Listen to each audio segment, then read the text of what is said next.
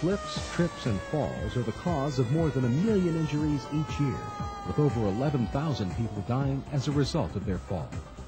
The National Safety Council reports that there are over 300,000 disabling injuries from falls each year in the American workforce, resulting in 1,400 worker deaths.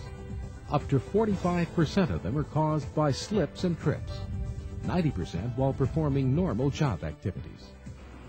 It doesn't take a great height to fall from to become seriously injured. 70% of all falls result from levels of 10 feet or less, and more than half are from less than 7 feet.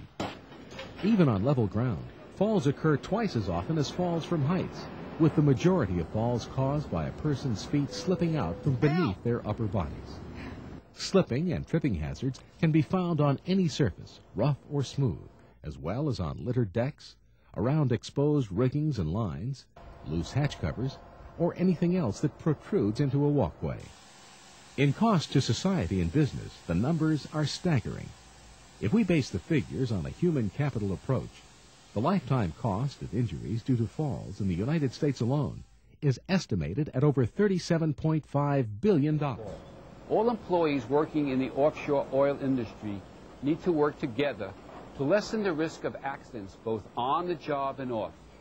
Again, watch out for fall hazards such as slick surfaces, spilled liquids, working with tools, obstructions in walkways, uneven decks, and climbing ladders and stairs.